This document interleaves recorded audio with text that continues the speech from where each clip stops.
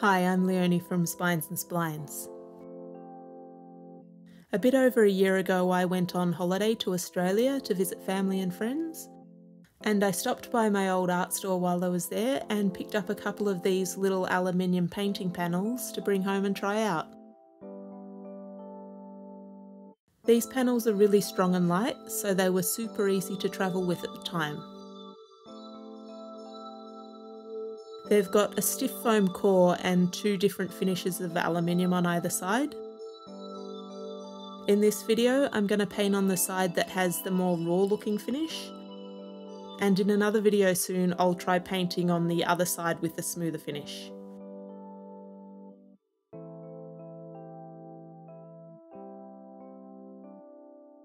I wanted to try these out because I live in a very humid place now and these won't warp. They also don't need to be primed before you paint on them. I gave mine a little sanding down, especially on one edge that was a bit too sharp, and then I gave it a clean with some of my citrus brush cleaner before painting. I tend to use oil paint in lots of thin glazed layers, so this was painted over the course of about a week or so, waiting for each layer to dry for a day or two before starting on the next one. Because I didn't prime the surface, I found that the first couple of layers slipped around a little bit more than they otherwise would, and I think that that's something that you could really take advantage of if you wanted to. This surface was really easy to draw on with coloured pencil, which is what I like to use for my underdrawings in the blocking out stage. I use coloured pencil for this as it blends really well with my oil paints without bleeding through. I was also able to easily remove little sections of paint so that the aluminium shone through early on in the process.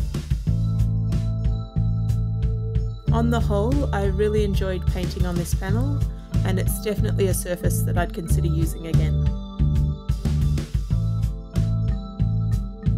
When this painting is dry enough, I'll scan it and sell the prints on my Redbubble shop, and in about 6 months or so when it's completely dry, I'll varnish it and put the original up for sale on my website.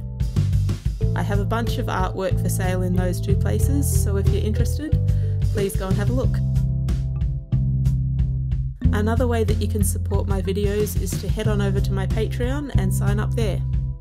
No amount is too small and every little bit of support adds up, and if you do sign up to my Patreon at one of the higher levels, you get to download a high resolution artwork each month.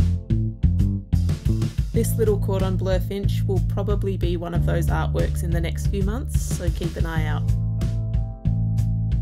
I'm going to stop talking now and keep painting for a while instead.